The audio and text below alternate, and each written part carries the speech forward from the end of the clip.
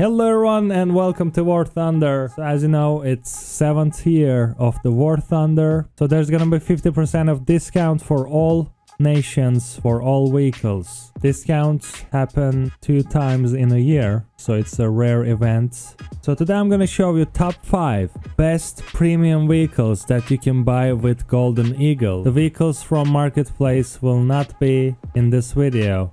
This video will going to be about only Golden Eagle premiums. Surprisingly enough, this is my personal opinion, so don't get too salty if your favorite premium tank is not here in this video.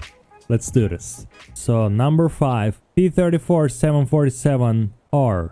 It has 4.0 of battle rating. And if we're gonna look at the equal tank that is located in Soviet 3, will be the T-34 STZ. Exactly same model, same BR 4.0. But what's special about this one? Well, first of all, it's premium, and we already know how effective Russian medium tanks are between 3.7 and 4.3 of BR rating.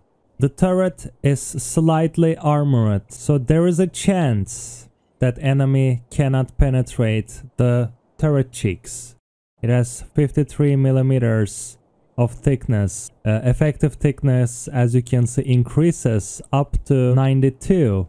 Around the turret, it's 53 millimeters as well. As a bonus protection to the side, we have tracks, thickness of 20 millimeters, increasing the survivability of this tank. If we're gonna look at the German 4.0 medium tank, Panzer 4G, we're going to see that T-34 is superior in every way except penetration.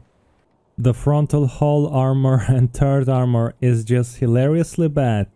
Only 50 millimeters of thickness. But the cannon penetration is better. As you can see, it has 137 meters of penetration. And let's look at the explosive mass. The higher the mass is, the higher the chance you're one-shotting the tank. Explosive mass is 17 gram. Now let's check out the T-34. 94 penetration. Look at the explosive mass, 64. It has 5 times more explosive mass inside the shell, which helps you to one-shot tanks easier. In this last month, it's been played 9,000 times. It has a really high win rate of 71%. Really good. Just slightly better version of T-34 STZ. Much aggressive alternative for the Panzer IV users. And 4th spot belongs to T-11-4. First premium tank that I bought actually. It's similar to M50 Ontos. It has same cannon. But instead of 6 we have 1 barrel. And it's actually a magazined cannon. In one magazine there's 3 shells. It is fast, it has no armor. It has a heat shell that can penetrate 381 millimeters of armor at any distance. Now you have to play really careful with this guy because he has no armor obviously. The sight is quite broken though. It has a KV2 sight, so you have to get used to it. But with practicing, your survivability and effectiveness will increase suddenly. It is quite equal to the Ru 251, which is the German 6.7 premium. So I'm quite recommending this tank. If you're lucky enough, you can kill 3 tanks in 9 seconds. That's how dangerous this tank is. It has win rate of 60%. Not many players are playing with it. Instead of Ontos, I'm using this one. In Ontos, you have to switch sides because it has 6 barrel, like 3 at each side. It's really hard to aim with it. But this guy has much easier gameplay. At the 3rd place, we have KV-1B 75-6R. And oh boy, is this tank deadly. Probably the most feared tank of allies that is playing at this BR 4.7. Now this tank could have been in number 1 spot of this list. Because of the low BR, I had to put it in a 3rd spot. The upgraded armor and upgraded cannon, that's what KV-1B is. It's really hard to kill it. It is sometimes even not possible to penetrate it at the back. What makes this tank special? the armoring of the turret is actually better than the hull. You can take lots of shots with it. It's a survivor. As you can see, turret chicks 105 millimeters effective thickness can go up to 180, 120. We have 85 millimeters thickness in front with additional 25, which makes 100 millimeters at total. Of course, the angle increases the effectiveness of armor as well. Basically, it's a beast of a tank, really hard to kill. Win rate 60%, battles 2000. Most of the people will clash up between Churchill and KV-1B. What's wrong with Churchill? It has solid shells without explosives. Yes, it has some armoring, it can survive just as KV-1B at its own BR, but the cannon is absolutely horrible. I would definitely prefer KV-1B. Look at this. Quite similar to the Panzer F2 cannon. We have 140 millimeters of penetration. Explosive mass is 17 gram. But yeah, if things go bad, you can take the composite shell. 165 millimeters of penetration. Bam. And now we're jumping to the high tiers, and at the second place, I'm gonna surprise you a little bit. It's not a tank. Yes, you heard me right. By the way, I only play realistic battles. This list is not recommended for arcade players because, yeah. Anyway, at the second spot, we have A2D1. 6.7 plane. But what makes this special? Why is it in this list? The loadout, guys. The loadout that scares enemy. We have a bunch of options, but the most deadliest one will be this one. 2000 and 8 5,000 pound bombs. That means if you're lucky enough, you can kill 4 ground vehicles, 4 heavy or medium ground vehicles with the one takeoff. I'm talking about Grand Realistic Battle. We have the rocket version of it as well. Definitely depends on player. Whatever you want, you can take it. This plane is really funny to play with. It really goes with the 6.7 tank loadout. A good climber as well. 34.5 meters per second. It looks great. A double propeller.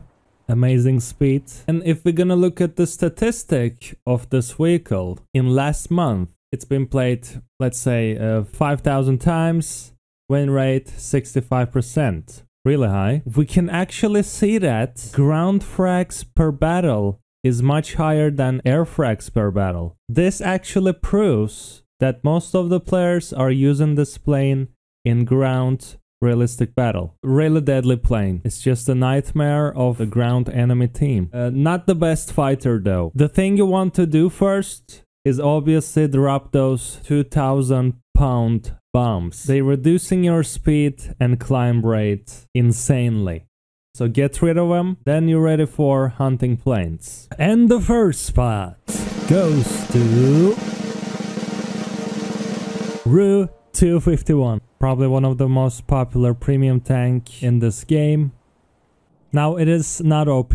I'm telling you from the beginning, it's a really skill-based tank. At 6.7 BR, this is the fastest German tank. We're looking at the 6.7, we have Jack Panzer 4.5.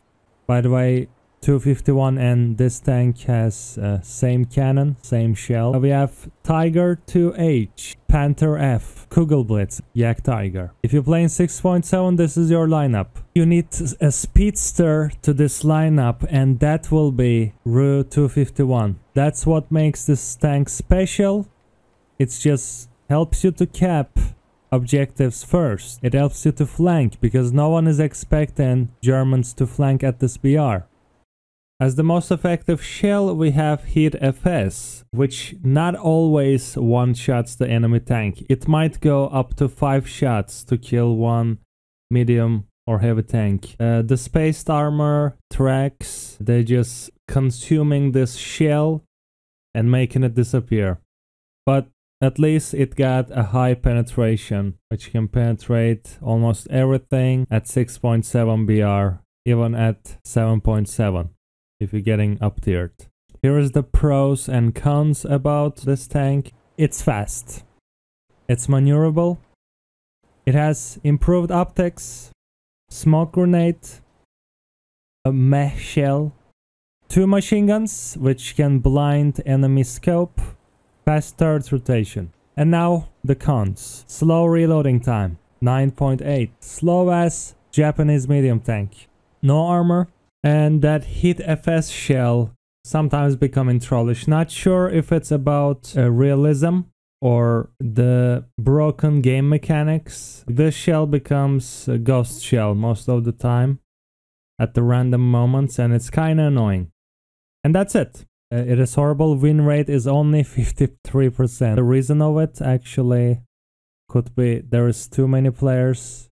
Noobs, pros, all of them buying it. Most of the players are just dying in the first minute of match probably. They're not playing careful enough with this tank. In the hands of the good player, this tank can be really deadly. It has same play style as Hellcat. Use your amazing speed to take the best spots on the map. So yeah guys, that was my top 5 list. I hope this video helped you to decide which vehicle you're going to buy. But that's it for today. I'm gonna see you next time. Peace out.